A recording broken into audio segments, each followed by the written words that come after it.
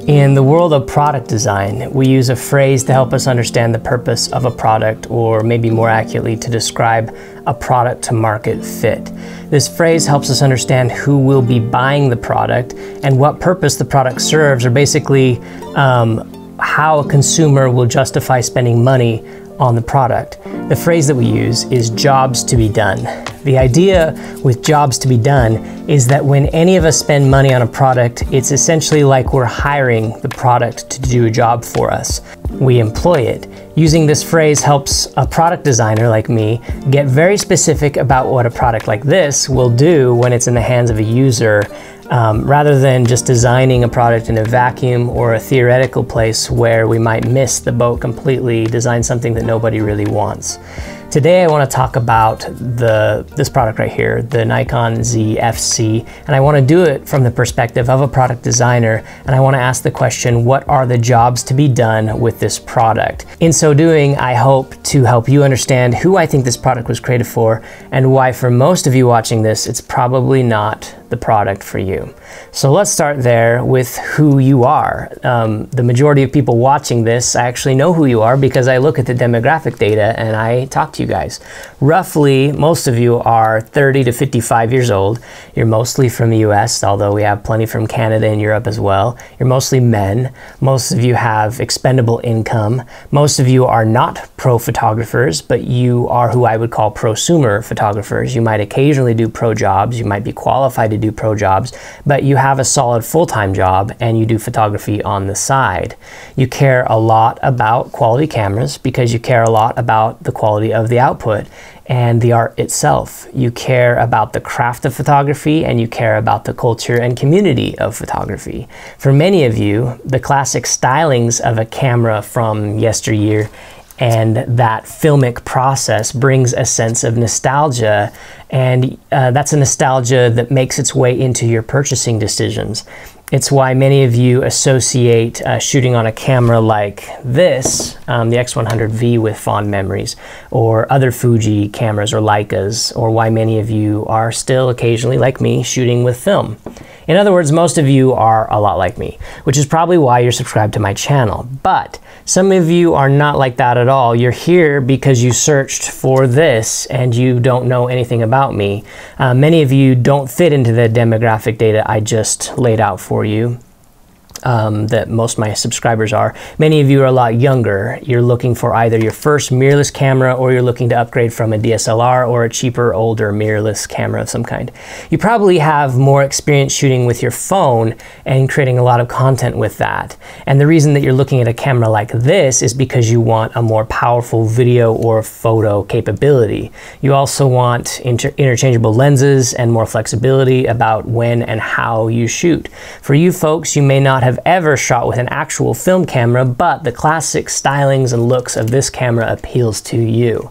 So for you folks, the jobs to be done of this camera, or the reason that you're looking to hire it, is because 1, it's a modern mirrorless camera, 2, with excellent video and photo specs, 3, it's very similar to the Nikon Z50, which you probably looked at, but this one has a flippable screen, which if you're interested in that, it probably means that you shoot video and are a content creator of some kind.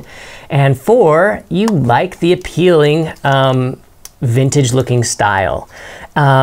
You guys, you people, this camera was designed for you, and you'll probably love it. It'll probably work. You don't necessarily have preconceived notions of how a camera should act, feel, or function beyond the specs that you need to get your job done. And if I was in your shoes, I'd probably be deciding between this camera, like I said, the Nikon Z50, or the Fuji XS10, which you haven't looked at. I would encourage you to look at that as well and compare it.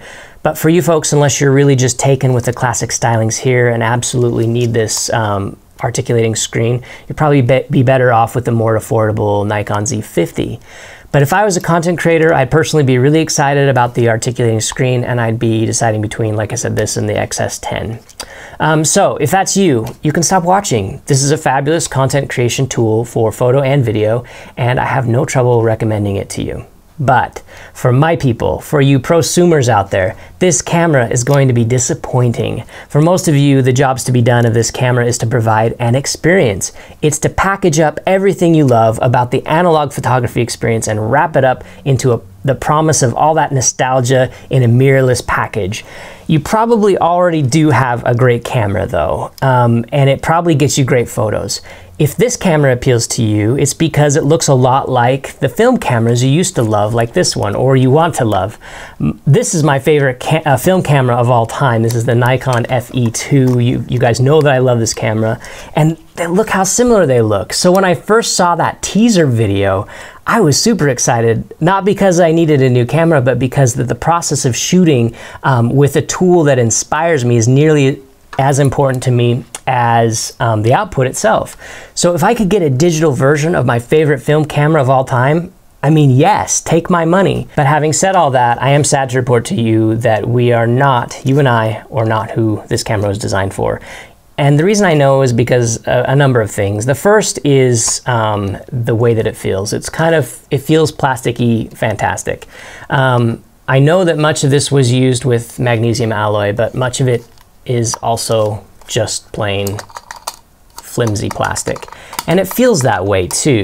When you heft, and I use the word heft, an analog film camera, it's reassuring. The weight, the presence, that cold metal on your hands, the clicking metal, it's the dials, the latches, it's all pleasing. With the Nikon Z FC, not so much. It's not reassuring. It rattles and you can hear it. It sounds like a very expensive toy, and it feels like one too. And when we look at ergonomics, we also realize that the exterior was made to look like a vintage camera, but not feel like one. These dials do not feel the same as these dials. I'm trying not to compare too much to Fuji, but definitely not these dials. And so that right there is probably all you need to know. That's enough for me to not want to use this camera. But to be clear, again, going back to who this camera was designed for, if you are new to photography, you haven't shot with mirrorless cameras in the past, you haven't used a camera like this one or others like it, you don't have those preconceived notions, and that's not why you shoot. That's not that important, right? None of that's that big of a deal, and I would still recommend this camera. But again, from folks who have, this will be disappointing. The next biggest disappointment, and actually the camera itself is powerful, it works great, and I could talk about the specs, but there's nothing there to be disappointed at, honestly. From a video or photo perspective, I would use this. It would work great. It does work great. What doesn't work so great, the biggest limitation of this platform, is the lens situation. Currently, the lens lineup for the Nikon APS-C or the DX, whatever system, it's a little cringeworthy, and I hope there's intentions to make it more robust, but right now there's nothing on offer that comes anywhere near what is available on Fuji APS-C. And there's not really a good upgrade path unless you adapt to those huge Z lenses.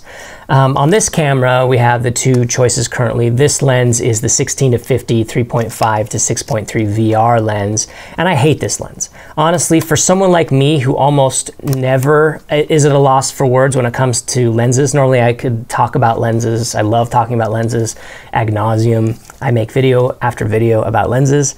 I just have no interest in talking about this. I absolutely hate it. This right here is the deal breaker for me. Needing to manually unlock the lens to use it every single time is a non-starter. I just have no interest. I would rather review, which I do regularly, and talk about any number of TT Artisan, which are so just kind of dirt cheap, affordable lenses, so much more interesting. Or I would rather get something like this, an adapter, and put it on here, and then adapt what lens should have been, in my opinion, on this camera, or a lens that feels and functions like that, and that's something like this, right? This is the 24mm f2 Nikkor, which I love. It's my favorite film camera lens, or one of them, and that's the experience I was looking for, right? That we all kind of wanted when we saw a camera like this. Not whatever this is. It's just, this is horrible. But again, I'm not who this was designed for, I don't think. So like I said, I did get an adapter, and I do adapt, and I love adapting, but here's where we get to my big confession. As you guys know, when I get a new camera, I get excited. I get inspired to go out and try to get as many photos as possible with that new device, so that when I present to you guys all the findings that I have decent things to say, and I have good photos potentially, or photos I'm pleased with that I can show you, and that I can talk intelligently about the experience. And I find that process super inspiring. But with this camera, whenever I looked at it and thought about taking it out and getting some shots, I just felt empty. I had no desire to touch it or use it at all. There's nothing inspiring about it. There's nothing to get excited about. It fails to do the job I hired it to do, and for that reason, I don't have a lot of photos to show.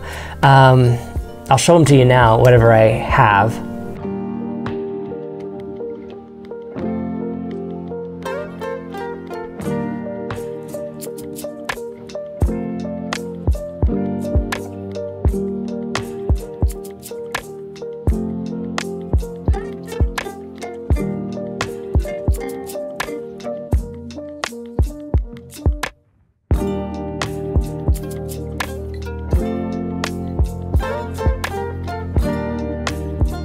But that's all I got.